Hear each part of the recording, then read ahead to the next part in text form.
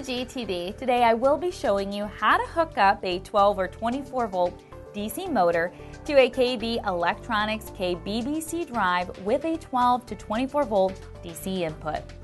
The drive I have in front of me is the KBBC 24M, which is a DC drive that is capable of taking a 12 or 24 volt signal in and outputting to a 12 or 24 volt DC motor.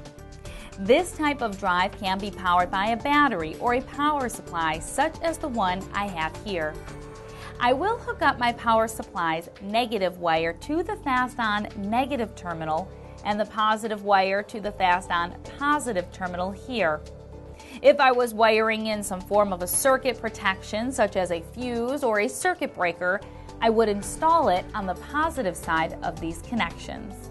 My motor can be connected to the M1 and M2 fast-on terminals, with the M1 connected to the positive side of the motor and the M2 connected to the negative side of the motor. Both sides of the PC board terminals should be used when the application is over 20 amps. I will next wire in a speed reference using a speed pot or a signal input voltage. The jumper on J1 can select either a speed pot or voltage following. For voltage following, I will wire up the left side connections here with number 4 to a negative input and number 5 to the positive side of an isolated DC power source. For installing a potentiometer, I will wire it to numbers 4, 5, and 6, with white being the low on 4, the orange being the wiper on 5, and the violet being the high on 6. The potentiometer should be a minimum of 5K ohms. After the speed pot is installed, I will double check the J1 jumper to make sure that it is selected to pot. Also on this terminal block are connections to an optional electromagnetic brake with the black wire on 1 connecting to the negative side of the brake and the black wire on 2 connecting to the positive side. The red wire on 3 is used to connect to an optional key switch, which is also wired to the power supply on the positive side after the circuit breaker or fuse. If the connection is not made to a key switch, I will jump the wire to the Quick Connect B positive terminal. My last wire is for an inhibit switch. If this switch is closed, the motor will stop. For this demonstration, I will not connect the wire. My last terminal block on the right side is used to wire in my forward and reverse switches. I will be using the 5 wires to display 3 wiring configurations, which are selectable through jumpers J1 and J6. On wire 1, I have the stop reverse with a brown wire. Wire 2 is the run reverse with a yellow wire. Wire 3 is the stop forward with the blue wire. Wire 4 is the run forward with the green wire, and the last wire is the common. Jumper 2 allows a selection between single-ended and wigwag.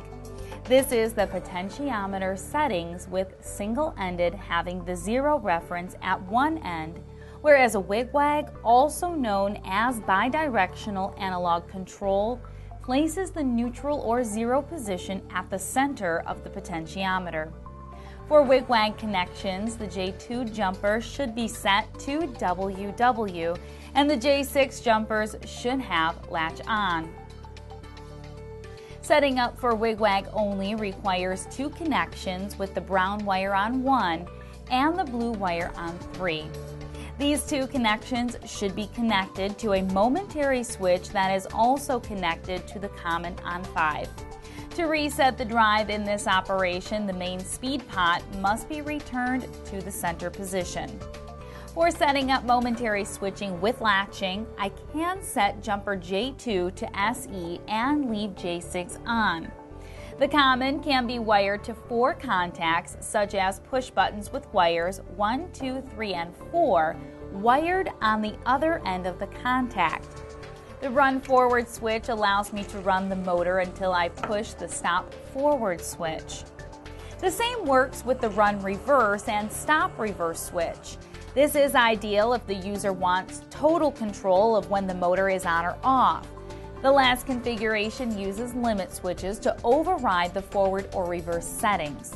I can set J2 to SE and J6 to off.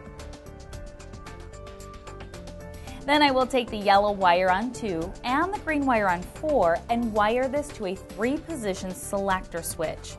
This will make the switch a forward stop reverse switch. I can then wire the brown wire on 1 to a limit switch and the blue on 3 to another limit switch. When these switches are actuated, they will override the forward stop reverse switch. These types of motors can be used with an application such as a movable seat in a car. Pushing the switch will adjust the seat forward or reverse. The other jumpers here can help control the functions of the Trimpots. These Trimpots can make adjustments such as timed brake delay, current limit, IR compensation, deceleration, acceleration, min speed, and max speed for forward and reverse. KBBC DC drives, along with thousands of other products and services, are available at Galco.com.